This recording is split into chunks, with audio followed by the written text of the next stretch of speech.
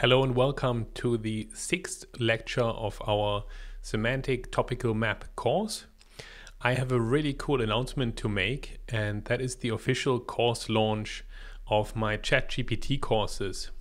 You can grab the bundle of our advanced Chat GPT course plus the copywriting Chat GPT course for $199. This offer is also available to existing students who have previously purchased the advanced Chat GPT course. You will get automatically access to the copywriting course, so that as an existing buyer, you're already looked after as well. So what's included in this bundle? That's the advanced Chat GPT and then the Chat GPT for copywriters. The idea of the copywriting course is that you can train up a new copywriter very quickly on Chat GPT by giving them access to this course. And because I'm an agency owner myself and I use ChatGPT on a daily basis, I needed to train up my copywriting team in order to basically speed up their research and their writing progress. And that's the idea behind this course, that you can give this to a team member, or if you're a blogger yourself, you will get up to speed on how to write articles more effectively and in a way that Google actually wants you to write them. Let's jump in here what's included in the course. You get a prompts library, which is the heart of the course, which are prompts that you can copy and paste. These have taken me many hours to create and produce, and you can simply make a copy of these prompts and then use them for yourself. You see the plugins that I use. Every plugin is specifically displayed and explained of how to use that plugin in the best way, and how to install them. How to research facts for articles, very important. Google wants us to write factual articles, and if you use ChatGPT just out of the box, that is not happening, right? So you need to actually do the work, have the correct prompts in order to enable factual writing with ChatGPT. Both courses will be updated frequently and the price is going to increase. To this course, I am about to add a competing article comparison prompt so that you can take your article and say, hey, what's different in my article compared to the top competitors? How can I improve my article? And that's going to be added very shortly. Now, this is the copywriting course. Let's hop into the advanced SEO course. So we talk about passing AI detection, the right way to use AI. We've got an advanced way to generate article outlines based on competitors. And then we talk about topical maps prompts using ChatGPT. How to determine the topical expertise of your competitors. What topics are they writing about? Why does Google think that they have topical authority? There's prompts included for that.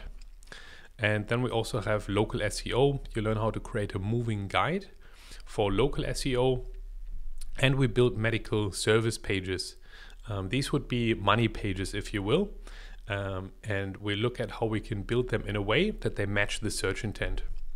And you will also learn how to write press releases with ChatGPT, pretty much on autopilot.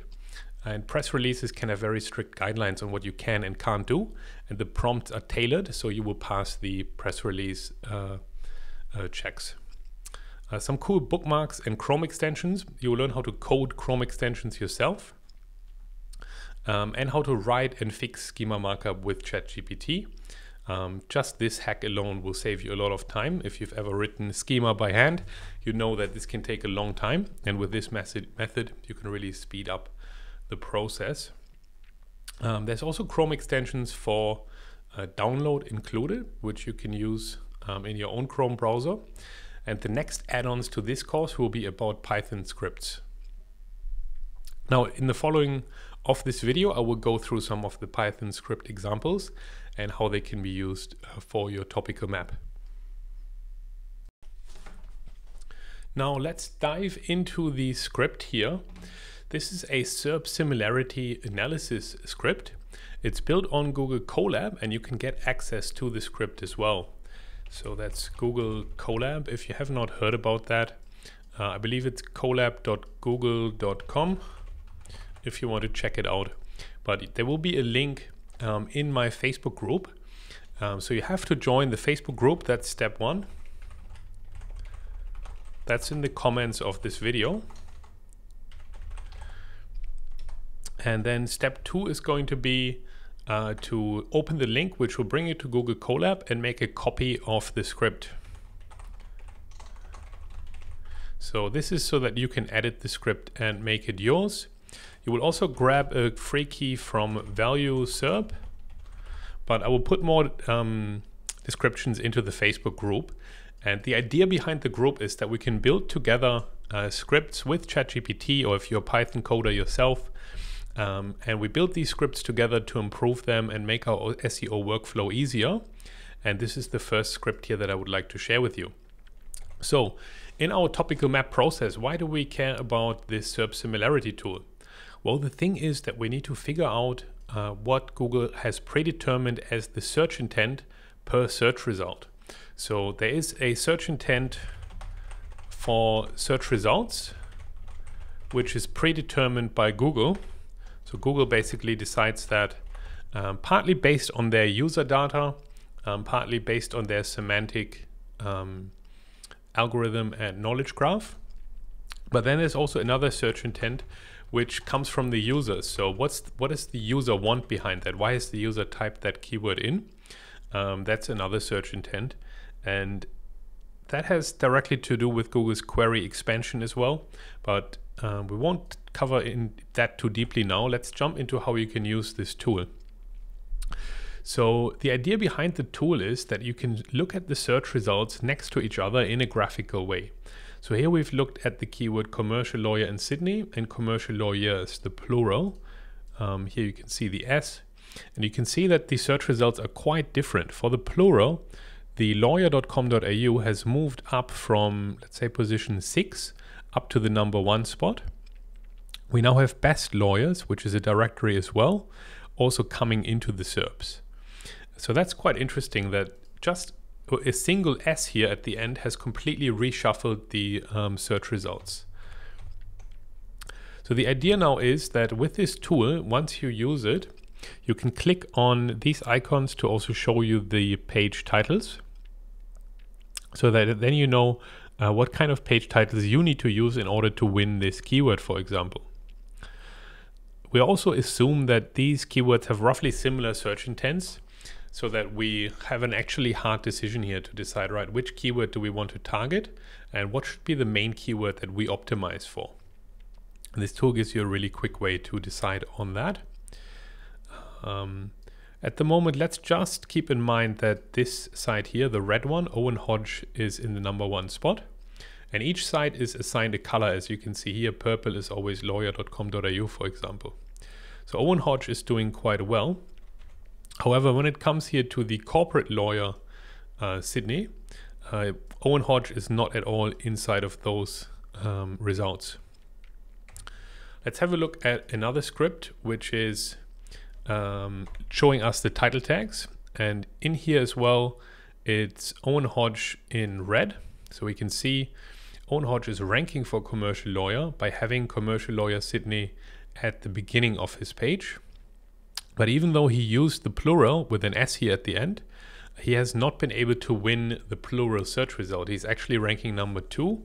And Google seems to really like the best type of listing style for that, because lawyers, the plural, indicates to Google per the predefined search intent that somebody is looking for multiple, therefore a directory would be the best fit.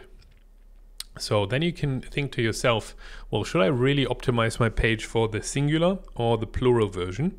And that definitely matters based on what the search volume is, and also whether you think you can beat the number 1 guy there, for example. Cool. And the idea behind this script also is that we look at multiple different keyword variations to see what different competitors are coming up here. So for corporate lawyer, we can see there's quite a few different ones in there in the search results. So this is more of a jobs type of query, where you can see there's salaries in there, and then also corporate lawyer jobs. So just changing the word from commercial to corporate makes a huge difference to the actual search results. And you now have a way to compare that and then decide what the best query is to rank for. And now once we go to commercial law firm, this is again where the, I believe Owen Hodge website is coming up and ranking number 1 and 2 for that. So this tells us that the law firm and lawyer keyword seems to be synonyms, because the other keyword was commercial law firm, and now we have commercial lawyer that we previously looked at. All right, how about business lawyer? Is that a keyword that we can win? We can see here that Owen Hodge has not been able to win business lawyer because he's again optimized for commercial lawyer. So that's something for you to consider later on when you're looking at your own keywords.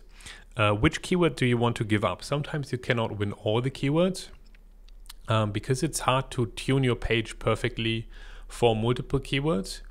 And you may also have keyword cannibalization issues if you try to create 2 different pages.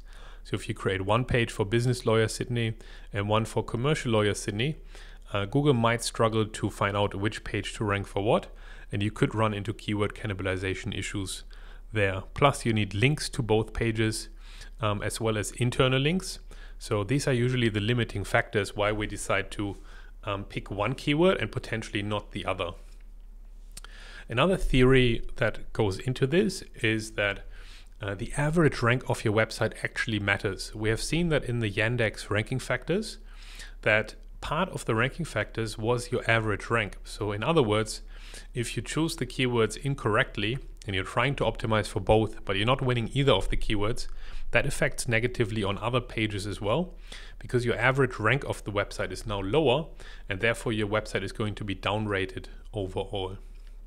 So picking the right keywords and tuning your pages correctly makes a huge difference there. All right, I hope you will really enjoy this script. As mentioned, this will be part of the Chat GPT course, but if you join the Facebook group, you can also get your hands on this script. And let's improve this script further. I definitely don't have all the time in the world to work on these scripts by myself, so I invite you to join me. This is completely open source. You can see the programming code and you can ask ChatGPT to improve the script, make changes to it, and hopefully improve it. So I look forward to seeing you in the Facebook group or in my ChatGPT course. Thank you guys.